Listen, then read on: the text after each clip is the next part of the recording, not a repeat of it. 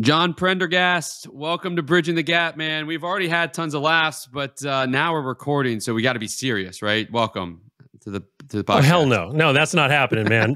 How are you doing, Matt? Good to see you. I'm doing great, man. It's great to see you. It's we were being very humble in our pre-recording here, but very humble. Totally humble. And your pink light, I love that.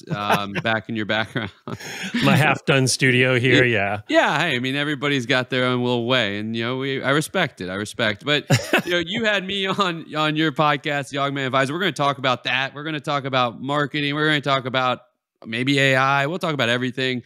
We'll talk about your podcast, which I'm stoked about, which I was so honored to be on. But this is just a fun conversation, man. I think that we're both, I'll be the judge of that, Matt, whether this is fun or not. I am going to put the fun stamp on it right from the beginning, a minute in. The gauntlet is thrown down, man. The gauntlet is thrown down. Okay. All right. Hey, before we get going, man, I got one thing. I got to give a shout out to your producer, assistant, person extraordinaire, Shannon, who set this up. I got to tell you, she's the most professional podcast producer, assistant. I'm not sure of her title. I don't have the email up, but awesome to deal with. Like, you've got a real gem there. So brilliant. I appreciate that. Yeah, I've done a great job training her. I'm just kidding. And there goes the humble stuff. All right, let's roll. She is. I am the luckiest. I'm the luckiest man to have her working with us, because without it, this podcast would not be happening. So I'm no fool to that. So we should spend a whole podcast talking about, every podcast guest has mentioned how great she is. So I can appreciate that. And thank you for calling her out. That's very kind of you, and much happy to. And part. Shannon, if you're ever looking for another job, I'm just saying, I've got a podcast. All right. What are we doing here? Come on now. This isn't a poaching solution. This is the Bridging the Gap. Show. All right.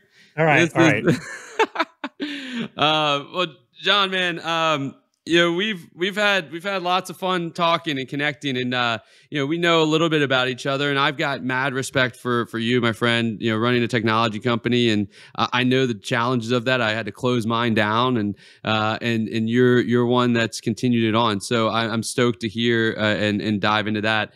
But before we do, I'm always curious to learn about the individual, and I want to know, what did the 13-year-old John Prendergast want to do when he grew up? That's a great question. Okay, first, folks, I was a weird kid. Let's just start there. I was a weird kid. I had unusual interests. And when I was that age, is it 12, 13, whatever, when I was that age, my ambition, and I kid you not, literally, I wanted to know everything. I don't know how I thought that was possible, but I wanted to know everything. And so I was a super curious kid. I dig into everything. And I think that's why I got led into technology, because that was the everything at the time. I'm a little older than you, Matt. So this is the time, about the Apple IIe's coming out. I was into technology. I had a Timex Sinclair computer, deep into technology. I just wanted to pull it apart and learn it. Finance and business. I remember reading this book, How to Buy Stocks. And so I did. And I actually paid for part of my college through trading. And everything since has kind of been all over the place. I'm not consistent. I follow my muse. I love learning. I love knowing about stuff. That's why I loved learning about Benjamin when you were up and running. I thought it was a great idea. You were early in the market. That was literally my ambition. I wanted to know everything. It didn't work, just to be clear. It did not work. I was going to say, have you, where are you on that scale? From 0 to 100 of knowing everything, where are you at? So sadly, as you learn more, you learn how little progress you've actually made on that scale. It's like the more progress you make, the bigger the scale gets. So it's like being in a fun house where you never get to the end of the road. But the path is really great. I love it. I love diving deep into things that I've never dealt with before. I think podcasting was one of those things for me, still is. It's so fun to learn something new and to really immerse yourself. Like, that's the thing for me, Yeah. is dive deep and get in and do it. Because once you're doing something, you really start to understand it. So yeah, that was me. I want to dive into that for a second because I'm just curious. Because I'm a curious person too. Learning is like my thing. My wife gets mad at me because I like buy all these like little toys and things that I just think are interesting, and she's like, "You only use them for like a week and then you're done." I'm like, "Yeah, but I got like." I learned something from it, and I learned that I didn't like it, and so I'm going to move on. And she gets mad at me because every day we have a new book in front of my door, from Amazon. She's like, "That goes on my credit card," and I was like, "Well, yeah, I know, but it's we're all coming from the same house." Time right to now, shift credit cards and move those books to the Kindle. That's all. Yeah. That's all. I like the hardbound. I like the hardbound. I like to feel the pages and the words in the book. But anyhow, enough about me. This isn't a podcast about me. When you talk about learning, I think learning is something so interesting because I that's one of my core values is learning. I love to learn. I'm a curious human being. I think that some of the best leaders and innovators are just curious in nature.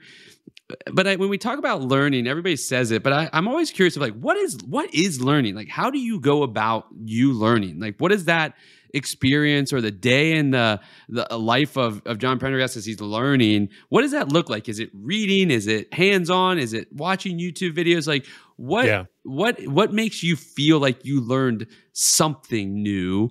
And like, what is that process to get you there? Wow, such a great question.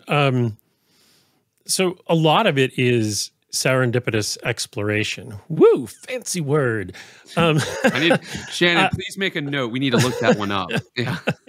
And edit it out. No, just teasing. But a lot of it is making time to just explore and follow curiosity. And I think the most interesting people are the most curious people.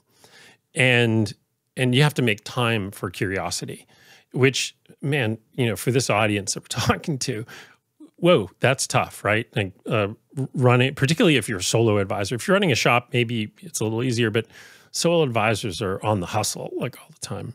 But I'd still say that in everything, you need time to explore, right? And you just pay attention to the world and you ask yourself why or how and dive in. Recently, I've been thinking a lot about media and the power that it has. And, we're really heavy on YouTube and starting to really expand kind of the video aspects of our podcast. So it meant spending hundreds of hours watching YouTube videos, both experts doing it and then other folks who could break some of that stuff down and then applying it, see what worked, see what didn't.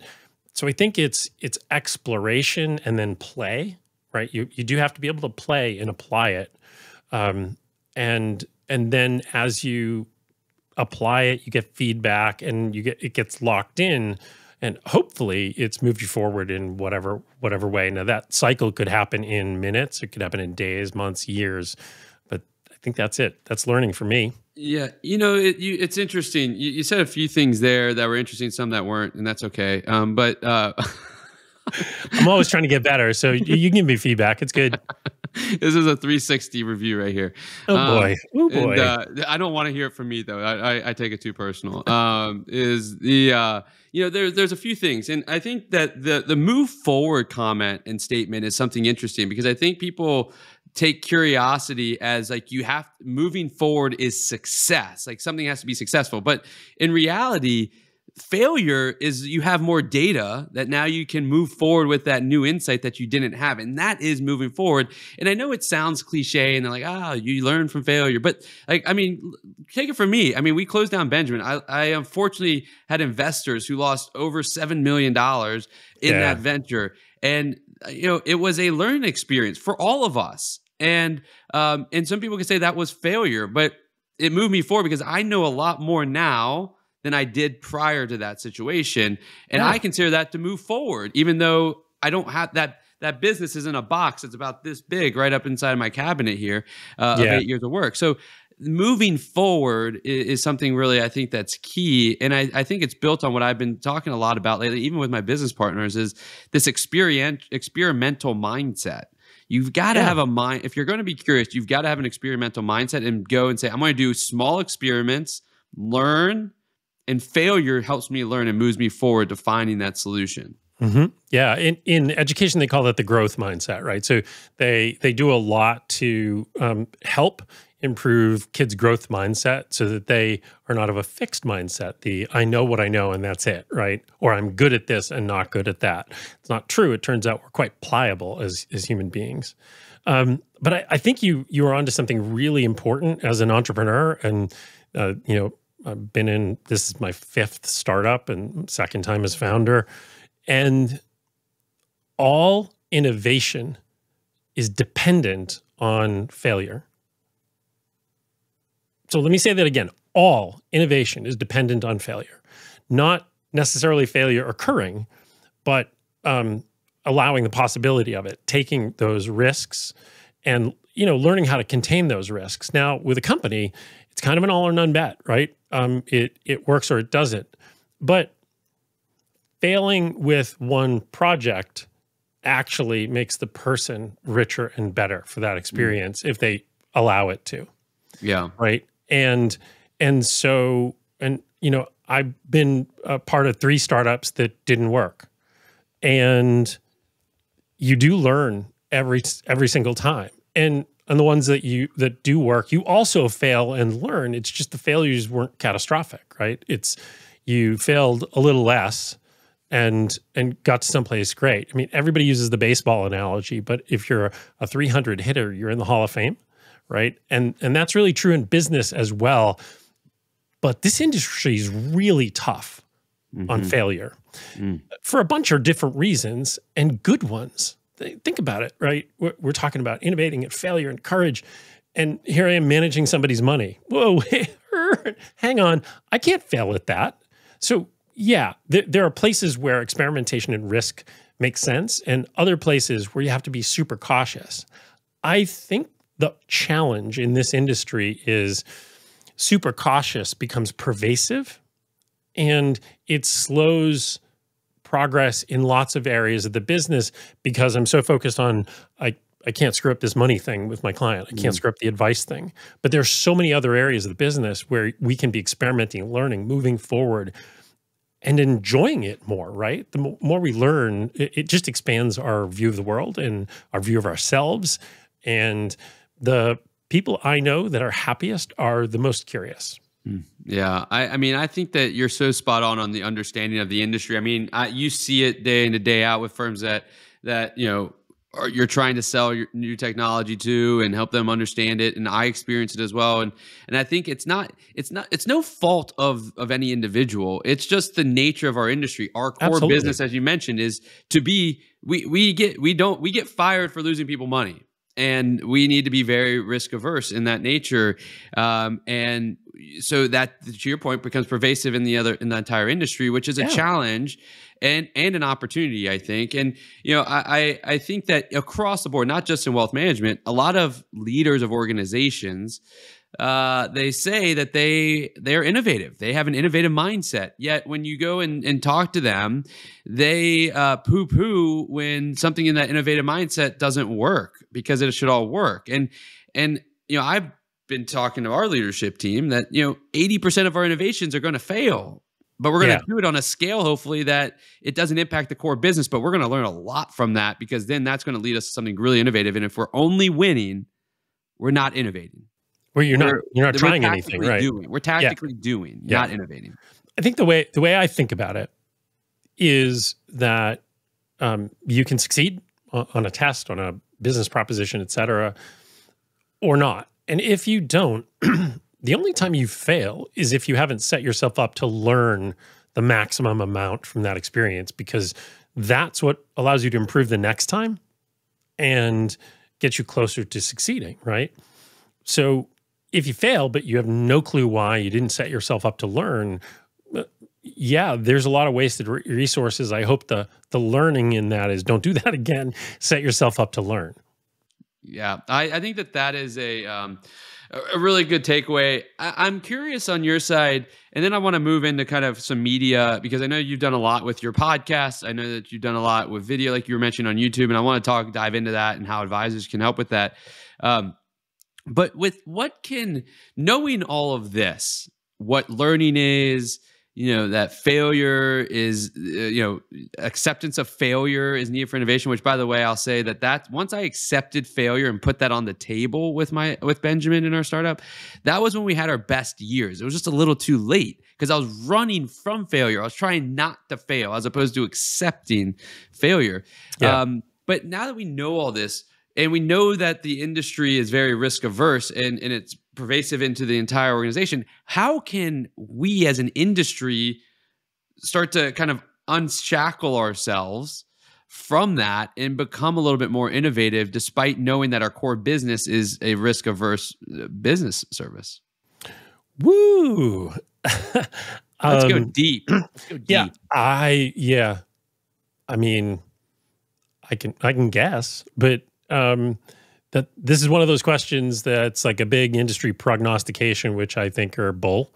So I've got nothing to offer but guesses here. But my guess is, on the one hand, there is a segment of advisors who are innovating, who are not as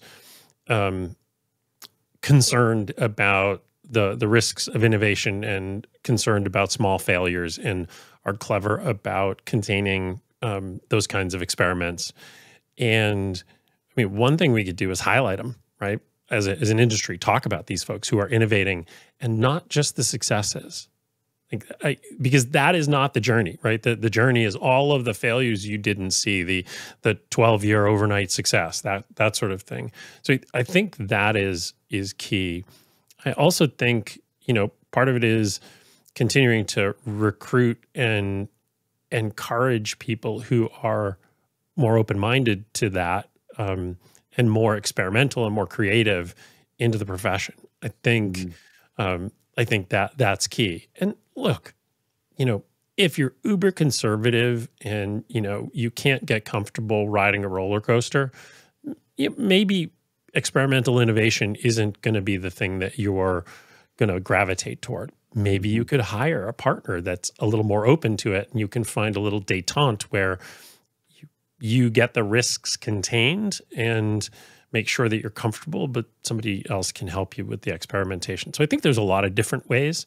But the biggest one for me is changing the narrative and exposing the reality of failures. I mean, God, I can't tell you how much money I've lit on fire in the process of experimenting at Blueleaf.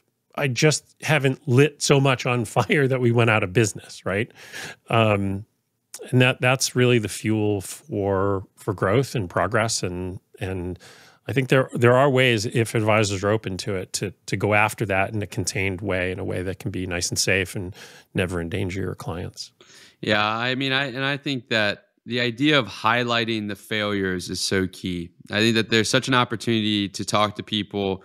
It's kind of like when you have like a diagnosis, a health diagnosis, and you want to keep it in, you don't want to tell anybody, but then once you tell one person, they're like, oh, I know another person that just had that. And like, I know, wow, like now I feel connected. Now, like, oh, there are other people out there that have taken risks and failed, and it doesn't have to be. And then you feel like this relief, like this sense of relief. I know I had that when I had a health situation about 15 years ago, and it was unbelievable. And now it's like open and honest. And I think talking about failures will bring a lot more people to be like, oh, okay, it is okay to do this. And people were able to make it. And I think that there's an opportunity to do more of that because everybody just looks at all the success and is like, well, if I'm not succeeding and winning and gathering all these assets or doing all this, and I'm losing. Right. Right.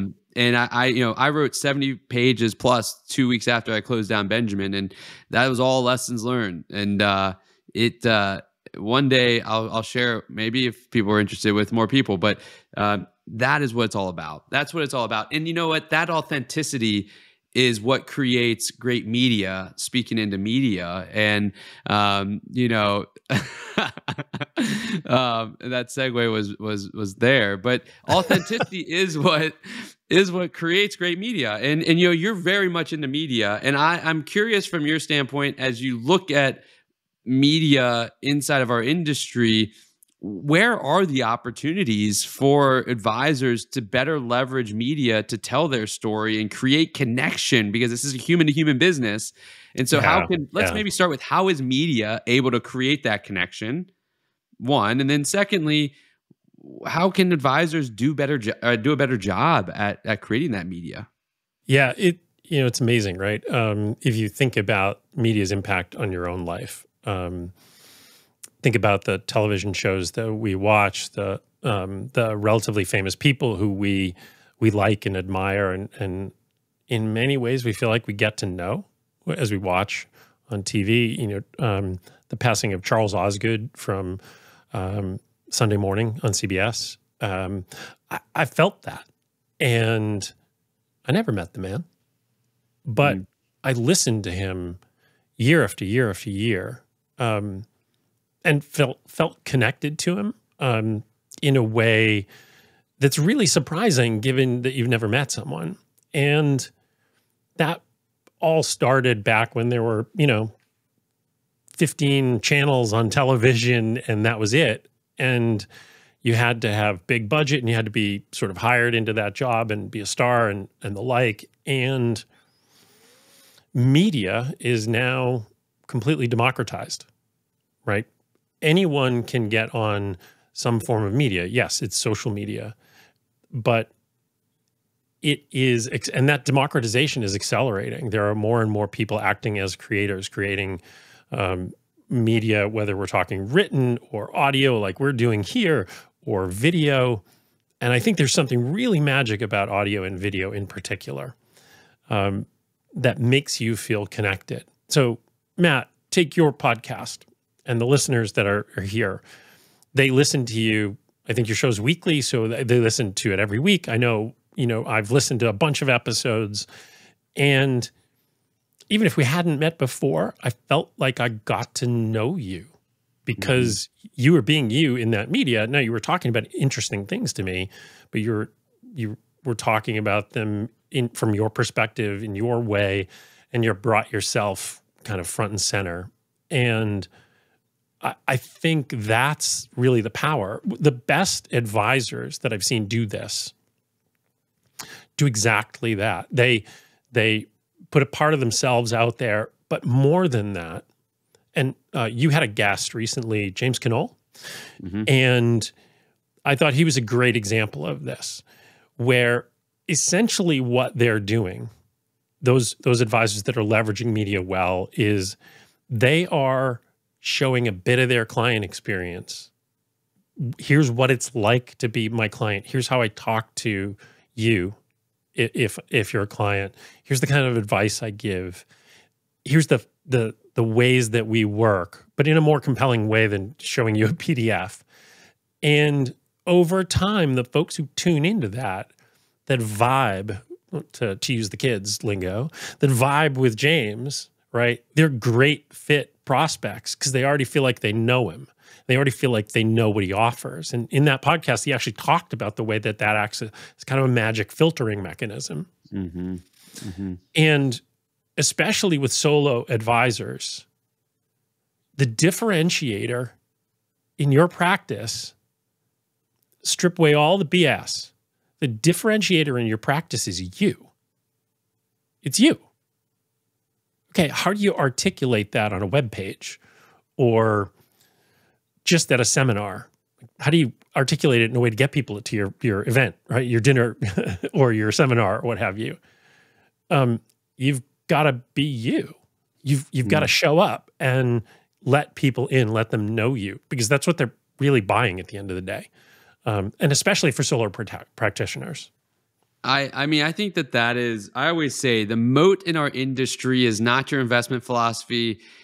I mean, I know that you sell technology. I used to sell tech. It's really not even actually technology. It's you. The moat in our industry, the reason that we will never be overtaken by technology is because it's a relationship business, and nobody can replicate you. I love in the Almanac of Naval, he has this concept that he talks about where if the inputs and the outputs are predictable, where I can say, if I put this in and that's output, that is not differentiation. That is commoditization, basically, right? Yeah. There's if I do this and I do that, then I get X or Y. That's not differentiation. But when the inputs and the outputs have an inverse correlation or a lack of clarity, right, in terms of that, that's called creativity. That's authenticity. That's differentiation. Right. And I feel that we're in this world, in this environment, that we're all looking for that silver bullet. Even though we're advisors and we tell our clients that you can't get in investments, we're looking at it in marketing like, okay, well, if I go and write in this style or put this type of video out on YouTube or on LinkedIn, that I'm going, like I go and I follow this marketing guru and they tell me to do it. And all I say to them, and I'm actually writing an email blog on this that'll come out in a few weeks, is that you're not going to win. You're just going to be in the sea of noise. If you want to win, if you want to win, just be you. And you know what? Some people listen to this podcast and they just don't like me. And that's okay. That's okay. That means I'm doing something right. They may have tuned out if they don't like you, man.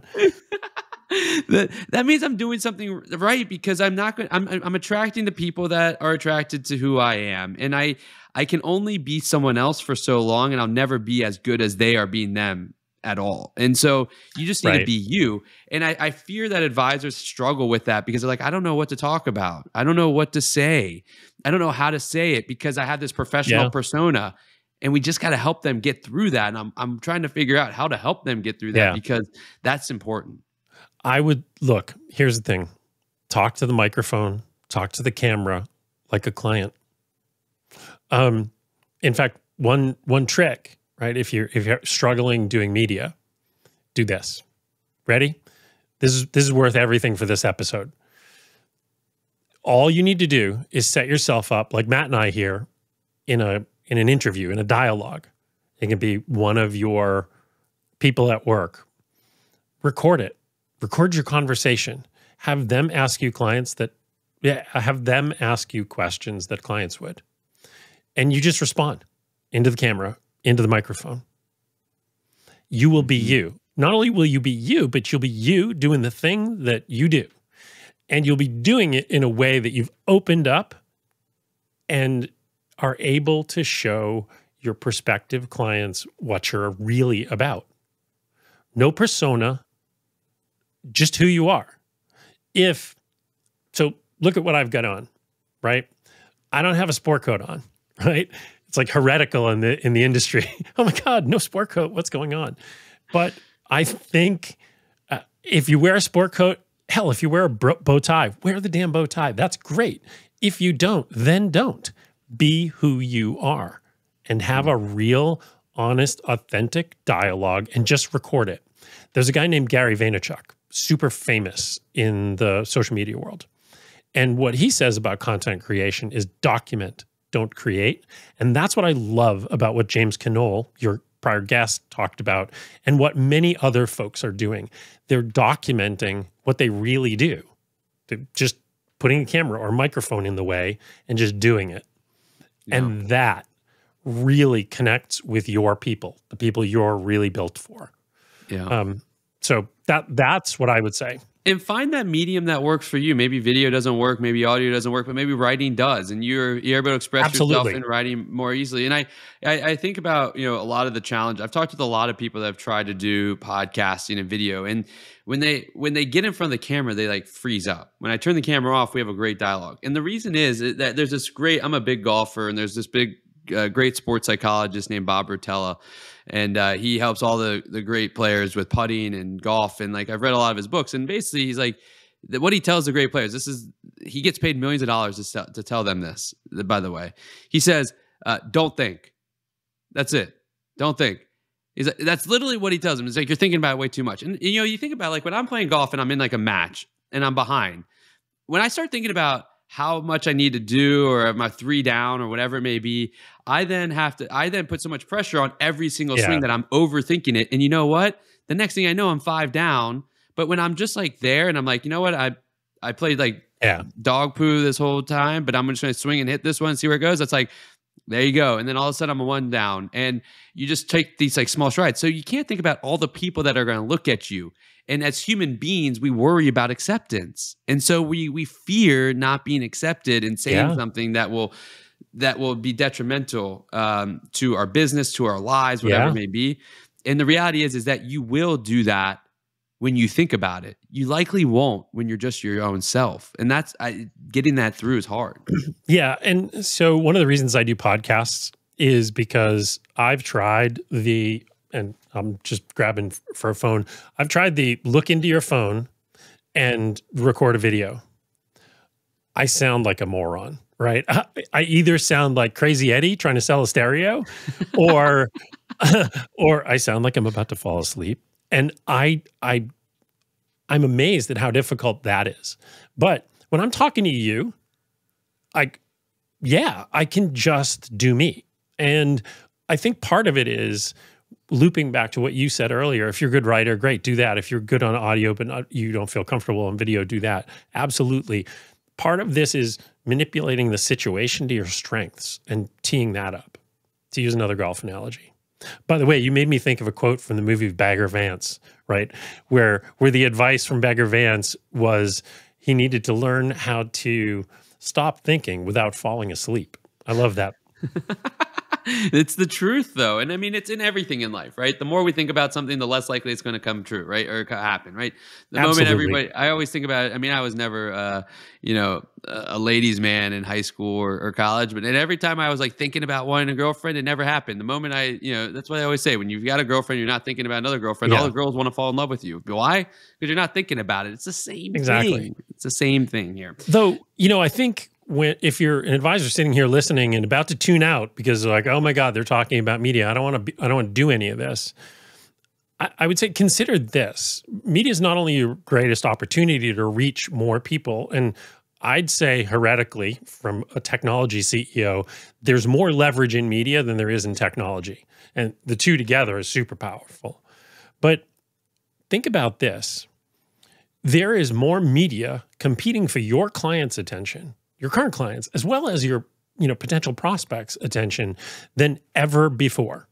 And it's going faster and faster. And this is not just broadcast media, CNBC, which, let's face it, Jim Cramer honking a horn, how many client headaches has that caused for you? Because I'm sure it's a few.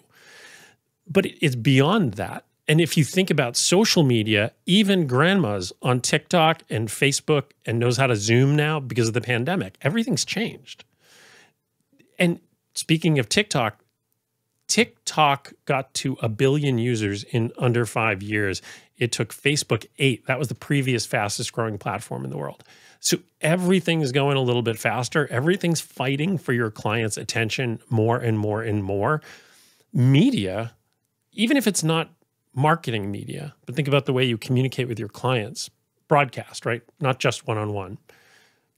Media, if you think about that as a channel, you to your clients, and you think about how am I going to optimize my channel to my clients and my communication to my clients, you have to think about the context they're in. You have to learn how to break through all of the other noise, which is why it fascinates me that many traditional advisors still only really send a quarterly report to their clients 4 times a year, schedule a call once or twice a year, and then it's the market newsletter. And they're expecting that to do the heavy lifting of breaking through all the noise in CNBC and CNN and MSNBC and Fox and never mind TikTok, Facebook, you name it, right? Yeah.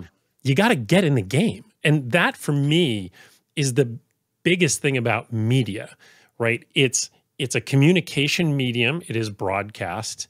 But the beauty of audio and video, and a guy named Brendan Kane, who helped Taylor Swift with her media stuff, said the one thing he learned from Taylor Swift, and this, advisors, is the one thing you can learn from Taylor Swift also, is that social media, and really all media, isn't broadcast. It's one-to-one. It's me talking to you. And if you think about it in that way, that means you can do that, me talking to you, for each of your clients. Even if the message isn't completely customized to your clients, if it's from you, it becomes customized because it's you. You're the through line. You're the differentiator, going back to that earlier point. Yeah. And, you said if people are getting bored because we're talking about media, I mean, I'm biased, but I don't think this is boring at all. I think this is so much gold. Everybody talks about growth being their challenge. And the thing I think that frustrates advisors about media, and this is going to migrate us into, I think, technology, is the ROI on it, right?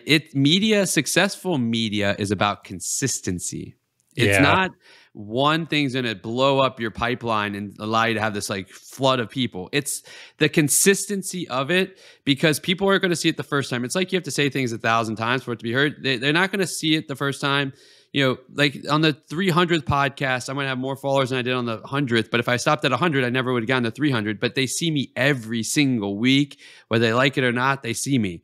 And I think that is the challenge. But it's hard because you're not getting immediate gratification. And it makes you feel like you're wasting time because you don't know, you've never been to that other side before. And I just encourage people, just like you tell people in retire, like to get to retirement, like, trust me, you will be okay. You've done a great job. Clients still tell you, no, I'm not. I'm going to run out of money. You're like, no, I've seen this like hundreds of times.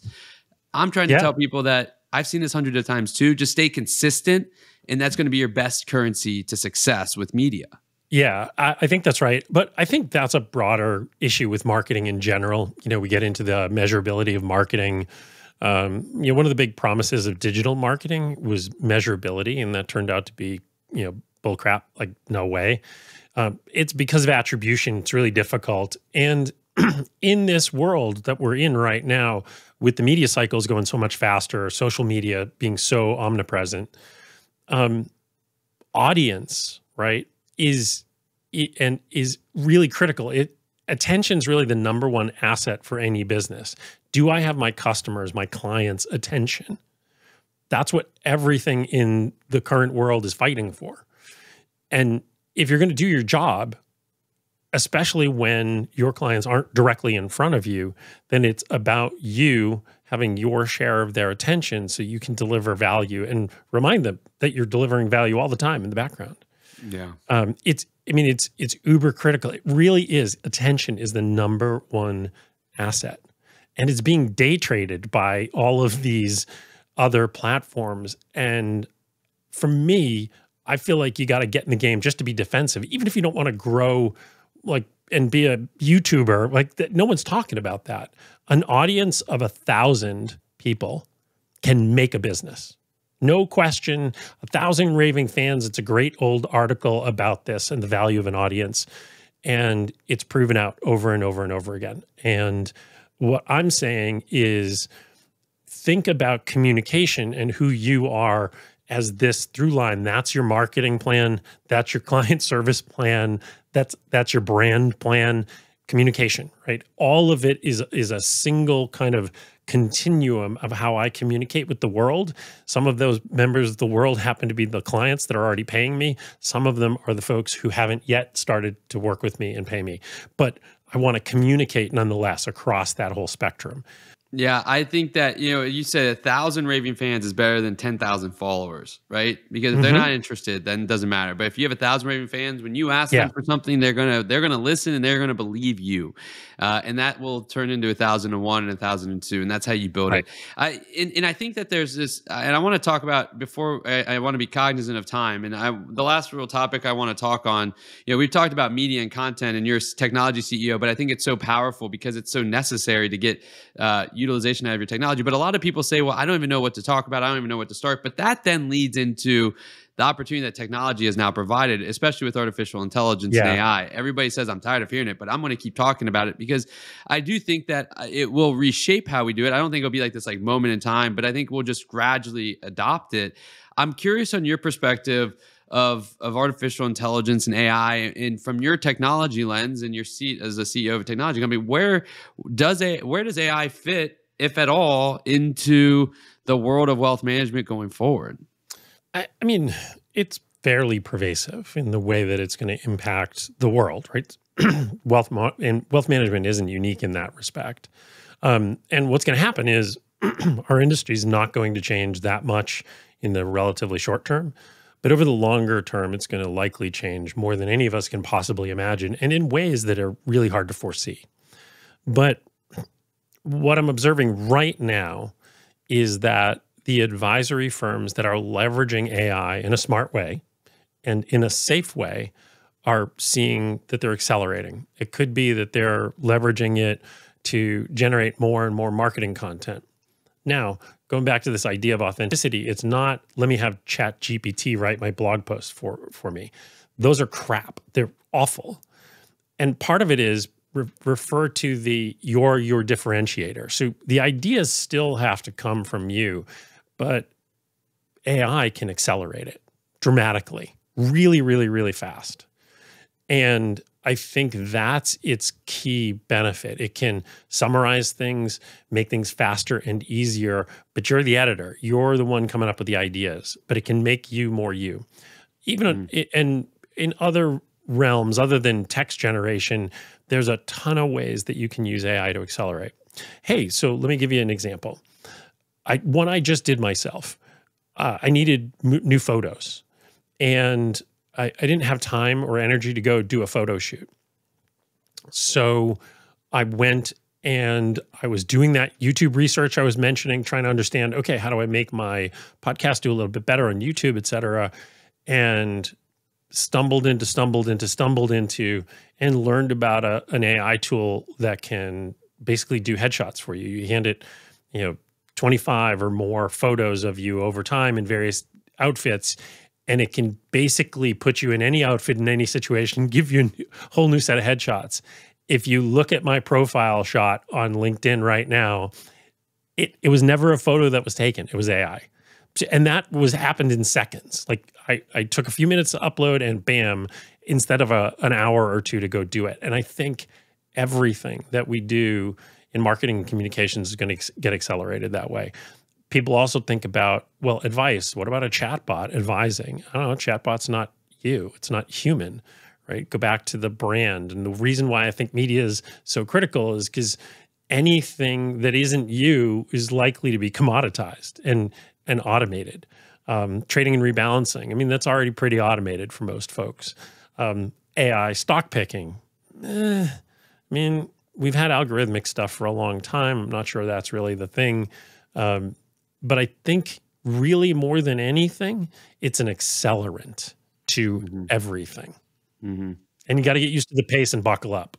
Yeah, I mean, I completely agree with it. It's not going to replace the human, but you think about, can you have a chatbot that allows for questions that only advisors could answer because of their skill set? Could you maybe now trickle that down to other team members to free up advisors to serve more families using a knowledge center and an AI chatbot or a GPT that is able to answer those? And are you able to then better understand how your clients are going to react to certain headlines and stories based on using their information in a secure way? I think security is the biggest thing that needs to happen to allow it to continue to proliferate even more. The last question I'm going to ask before I ask my two final questions. I mean, John, we're going to have you back because I think we could talk for hours.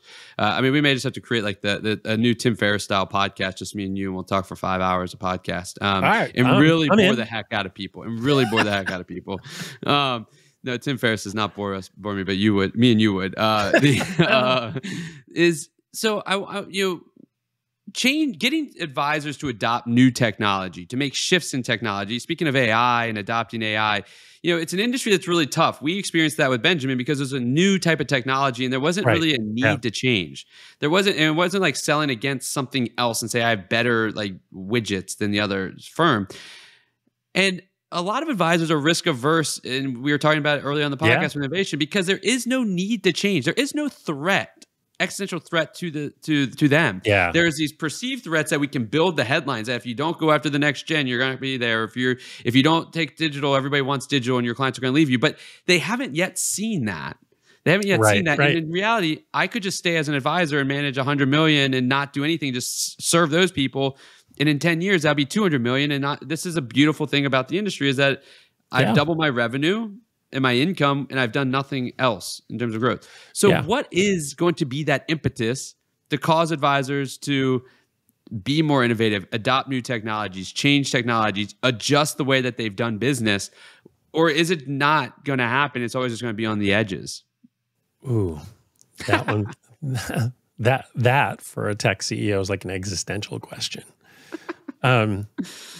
But I think your listeners deserve real. And so I'm gonna tell you stuff that other tech CEOs maybe wouldn't. I don't know. Maybe I'm going to channel my inner Aaron Klein here. But here's the deal.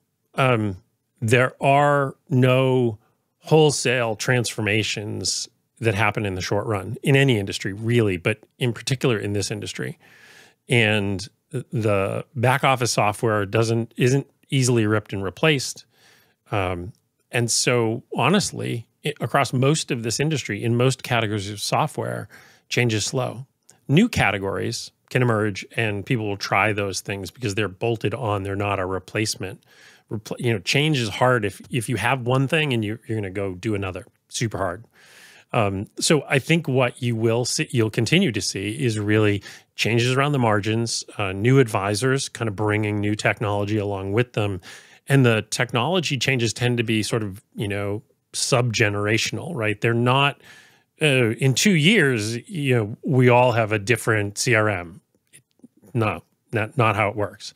In a decade or two, you'll go from, Wealthbox not being a player really, being brand new, to having leading market share. But that takes 2 decades in this industry. And so if you're a tech player hoping for a quick hit, look elsewhere. Now, that isn't to say that there aren't lots of opportunities for incremental improvement in the industry. And I think we do see that, and we see that a lot. And we're thinking, at Blueleaf, we're thinking about how do we leverage this advantage in high client engagement to offer something that can be more easily bolted on to other things, rather than getting this rip and replace game. We got a lot coming on that front. But I think, I look at Asset Map, great tool, kind of a new kind of category, right? It can coexist and does coexist with a lot of traditional financial planning. And I think you'll see a lot more things like that continue to roll out. And, just trying to rip and replace, if you're not 10x better, why would anyone bother, right? It's a tough game to try and it's a difficult game to get people to change. And that's true for advisors selling to clients who are trying to rip them away from another advisor. Unless they're already thinking, I want to go, that, you're better off in most cases looking at somebody else, or maybe getting a piece or something like that. So I don't think there's rapid change on the horizon, but I do think there's big change on the horizon. I think Altruist, and somebody I know really well started that, and he's fabulous. And I think that kind of a platform is going to make a big change over the long haul, but it will take a long time for that to materialize. Yeah, it's a long game. I love that answer, and I love that vulnerability. And to be the cognizant of time, I've got 2 questions I like to ask everybody. And like I said, we're gonna have you back on because there's so much we didn't even get to. We're gonna do rapid fire here with these last 2 questions. Rapid fire. Let's go. Rapid fire. All right. So I love to learn from others that are smarter than me, like yourself, and I love to do that via reading. So I ask every guest, what's one book out there that you think everybody should read or reread if they've already read it once? Easy peasy. It's How to Tell a Story. And it's from the folks at the Moth Radio Hour on NPR. And if you don't know the Moth, what they do is they get regular folks to get up and tell a story from memory that's 11, 12 minutes long up on stage, and then that gets recorded. This is a book written by all the producers who teach and educate them how to do that. And the reason I think this is so powerful is because we all learn through story. And just taking that message that we want to deliver and forming it into a coherent story helps people remember it, helps us stand out. It's really how humans have communicated since cave paintings.